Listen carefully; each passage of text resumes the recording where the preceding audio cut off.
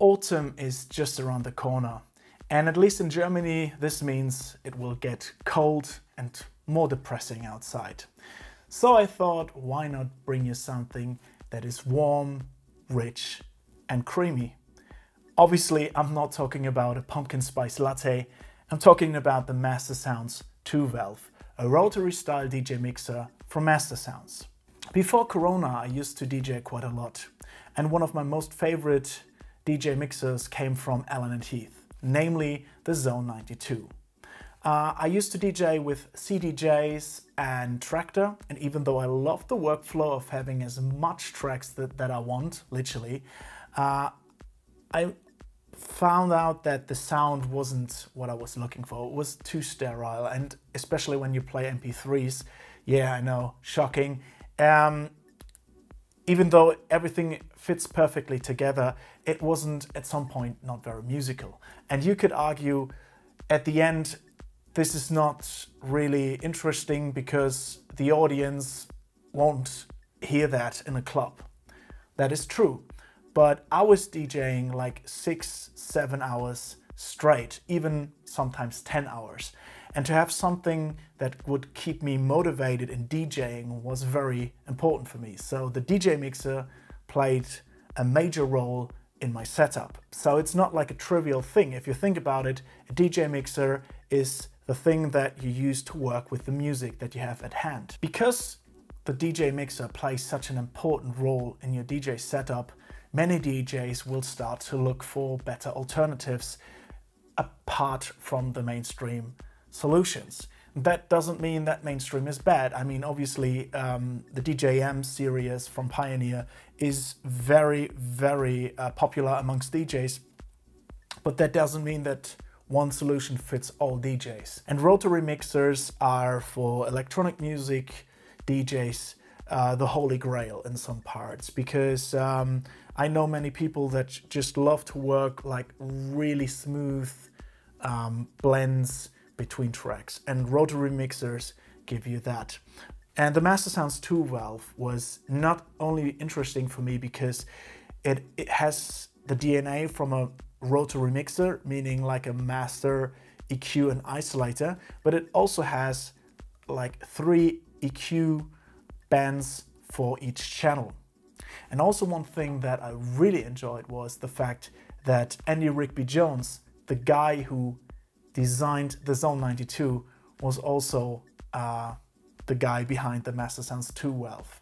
Let's talk about the design and the features of the MasterSounds 2-valve. You have the quite traditional design now from a normal DJ style mixer, meaning you have 3 bands and you have your trim control, which is quite unusual for rotary mixers if you think about it. Most rotary mixers won't have a trim control. They will have just like the maximum volume at the far right from the rotary knob. And it's also like has 3 bands, which I really enjoy again, because that gives me like a really fast way of changing the sound that I'm used to know from like the Zone 92 and the DJM series.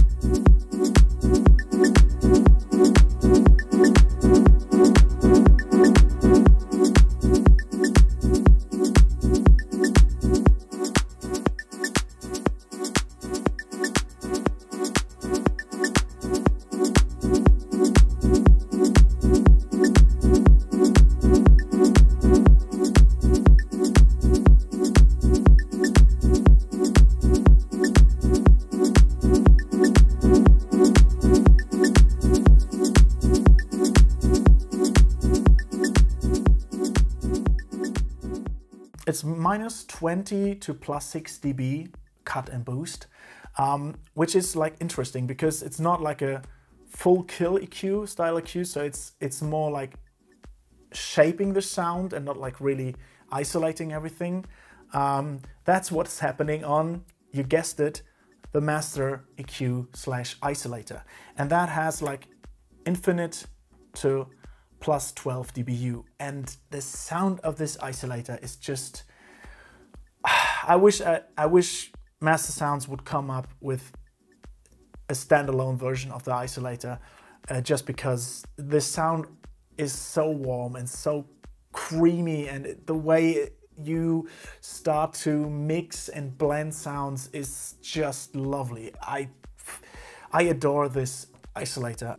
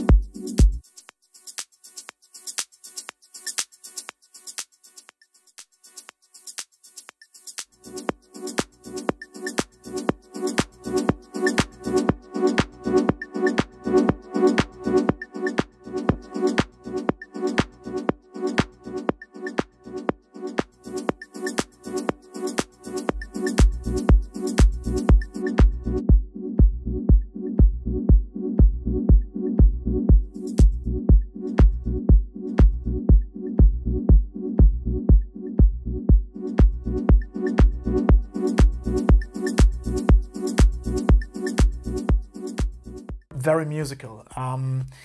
The other thing is that you have an auxiliary send on the top of each channel, so you can integrate an external hardware effect, which is also quite cool and not very common amongst rotary style DJ mixes. Apart from that, you have your cue controls, you have a crossfader.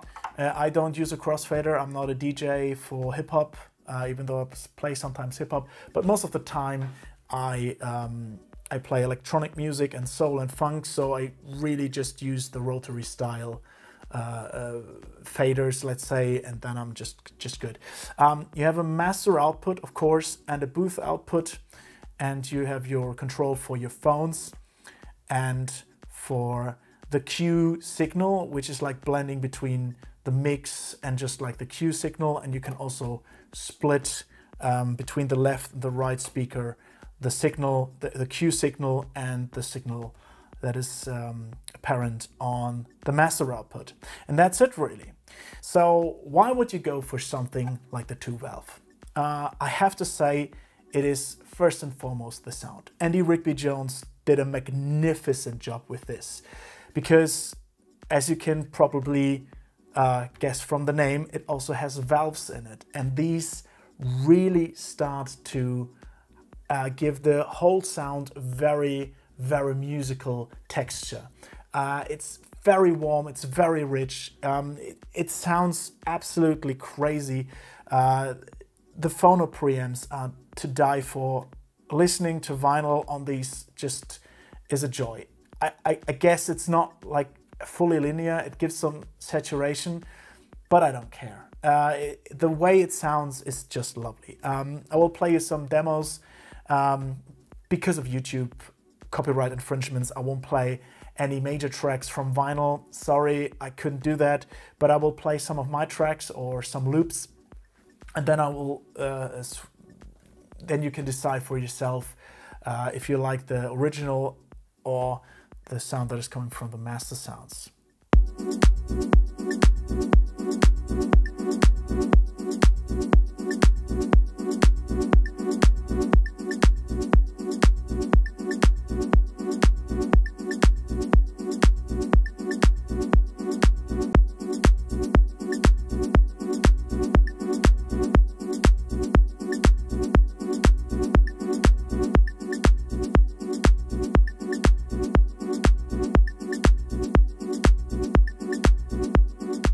So all in all, the MasterSounds 2-valve is a magnificent mixer. It just makes fun to blend between tracks with the rotaries.